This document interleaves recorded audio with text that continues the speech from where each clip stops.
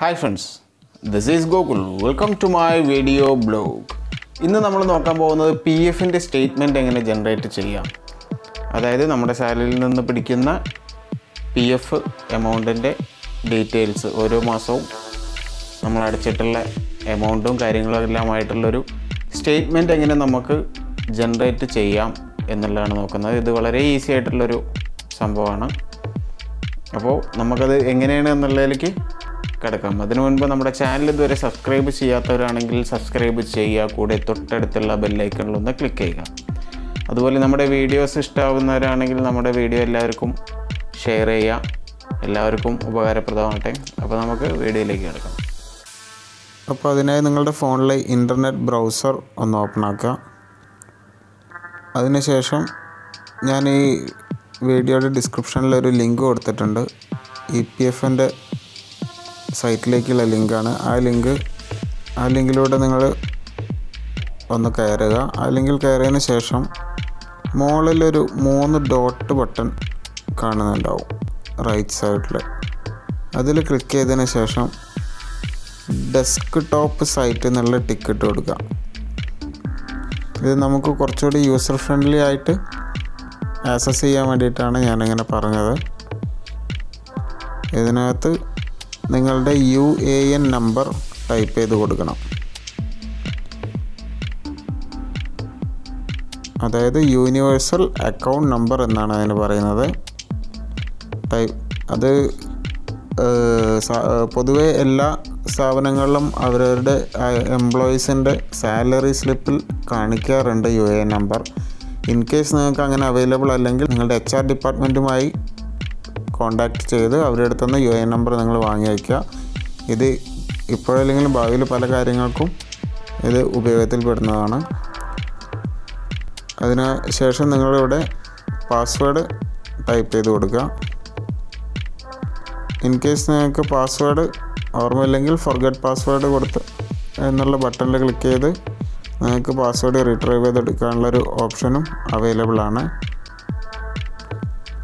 നിങ്ങളുടെ password type ചെയ്ത് കൊടുക്കുക. അതിനുശേഷം ഇവിടെ കാണുന്ന ഈ ക്യാപ്ച ഒന്ന് ടൈപ്പ് ചെയ്ത് കൊടുക്കുക.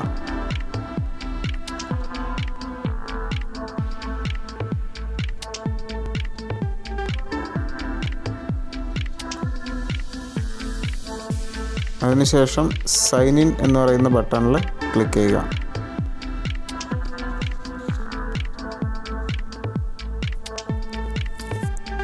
ഇപ്പം നമുക്കിവിടെ കാണുന്ന ഈ പേജിൽ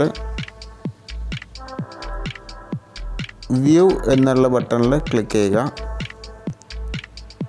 അതിനകത്ത് ഏറ്റവും അടിയിൽ പാസ്ബുക്ക് എന്നുള്ളതിലൊന്ന് ക്ലിക്ക് ചെയ്യുക.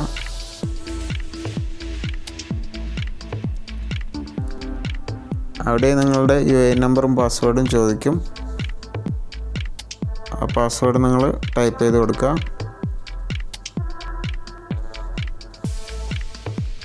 അതിനുശേഷം താഴെയുള്ള ക്യാപ്ച ഒന്ന് ഫില്ല് ചെയ്ത് കൊടുക്കുക.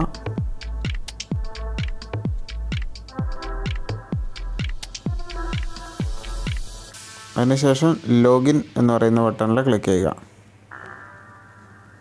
അപ്പോൾ ഇവിടെ നിങ്ങളുടെ രജിസ്റ്റേർഡ് ഡീറ്റെയിൽസ് നമ്പർ ഇവിടെ കാണും.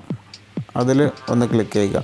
ഇപ്പോൾ TNMA എന്ന് പറയുന്ന നമ്മളുടെ ഇൻഡിവിജ്വൽ ആയിട്ടുള്ള രജിസ്റ്റേർഡ് PFൻ്റെ നമ്പറാണ്. അതിനകത്ത് ഓപ്പൺ എന്നുള്ള ബട്ടണിൽ ക്ലിക്ക് ചെയ്യുക. അപ്പോൾ നിങ്ങൾക്കൊരു PDF ഫയൽ ഓപ്പണായി വരും.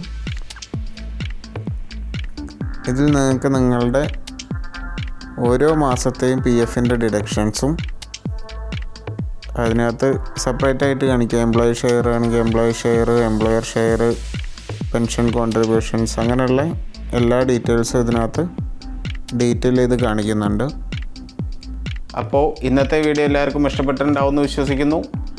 എല്ലാവരും PFൻ്റെ സ്റ്റേറ്റ്മെൻ്റ് ഒന്ന് ജനറേറ്റ് ചെയ്ത് നോക്കുക. അപ്പോൾ നമ്മുടെ വീഡിയോ ഇഷ്ടപ്പെട്ടിട്ടുണ്ടെങ്കിൽ ഷെയർ ചെയ്യാൻ മറക്കരുത്. അപ്പോൾ പുതിയൊരു വീഡിയോയുമായി ഞാൻ വീണ്ടും നിങ്ങളുടെ മുന്നിലെത്തുന്നതായിരിക്കും. Till then take care. Bye bye.